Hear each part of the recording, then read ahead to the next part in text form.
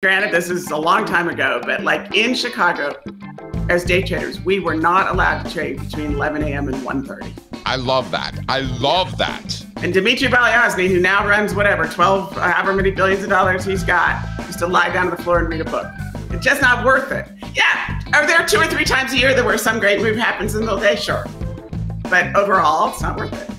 I love that. Steve Cohen at SAC would on most days go for a walk during lunchtime with some analyst or PM. Go for a long walk around the campus.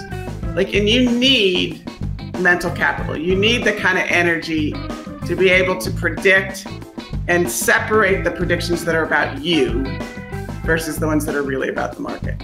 That's the ultimate goal.